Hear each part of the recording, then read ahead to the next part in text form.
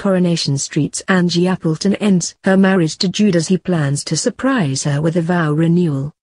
She confesses their marriage can't be fixed while Jude sticks his head firmly in the sand.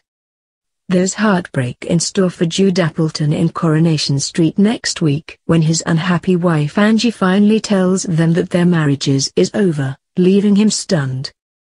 As the week kicks off, Jude's mum Mary Taylor is secretly planning a vow renewal ceremony to surprise Angie with. An enthusiastic Mary, Patti Clare, hands out invites to the ceremony, completely oblivious to the fact that Jude and Angie have been having marriage guidance counseling and are barely even speaking to each other. Meanwhile Jude, played by Paddy Wallace in the ITV soap, is left concerned when Angie pulls out of the latest therapy session. What does this mean for their future?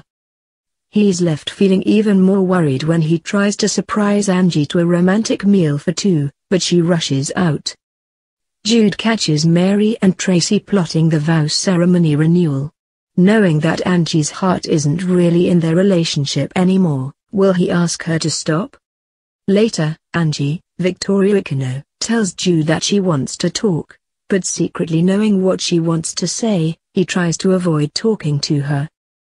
He and Mary make last-minute arrangements for the vow ceremony, while Tracy ridicules their decision to surprise Angie.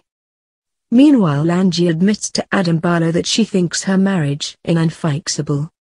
She confronts Jude and despite his efforts to distract her, tells him their marriage is over. Devastated Jude refuses to accept Angie's decision and runs out of the house.